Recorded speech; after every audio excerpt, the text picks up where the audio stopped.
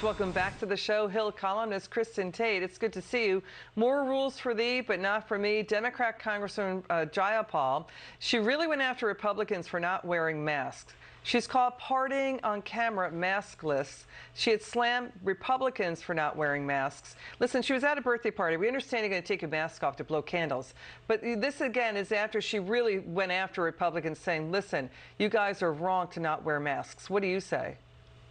It's just pure hypocrisy. I mean, the left's flagrant COVID hypocrisy has unmasked the Democrats' belief that the political aristocracy is superior to average American citizens. I mean, lawmakers put in place these draconian measures for all of us, but then they proceed to break their own rules over and over and over.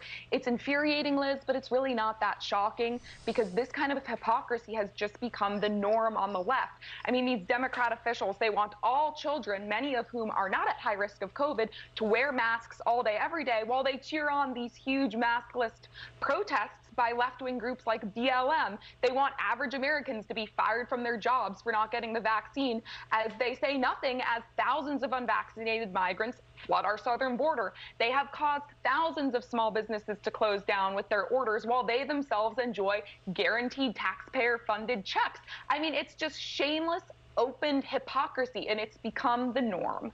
You know, the San Francisco mayor, London Breed, she defended violating her own indoor mask mandate for the city, saying, quote, I wasn't thinking about a mask. Let's watch this.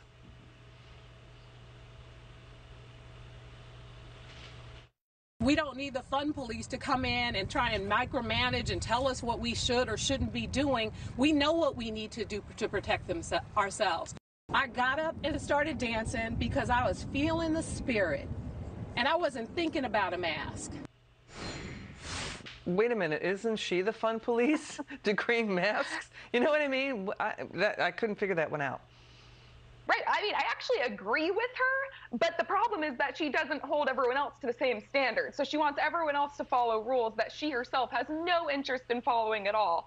But it's just become so obvious at this point that most of these measures are no longer about keeping people safe. I mean, the vaccines are free, they're highly effective, and you can get them almost anywhere.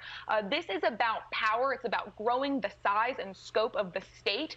And it's about fame, frankly. I mean, 2 years ago, nobody knew Anthony Fauci's name. No one knew Rochelle Walensky's name. Now these people are household names, and bureaucrats and politicians have power that they hadn't dreamed of before. It's just a feeling of being bullied, right?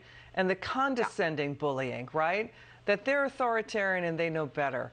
That's what I think people find really obnoxious. Your final word. You're exactly right. And here's the bottom line. They're not acting like they're scared of COVID. So maybe we shouldn't act like we're scared of COVID either. And the only way we are going to move past this pandemic is to just ignore them at this point. I urge people to get vaccinated, take precautions, but we can't let these draconian measures control our lives. Kristin Tate, good to see you. You're a great writer, too. Got to read her columns and books.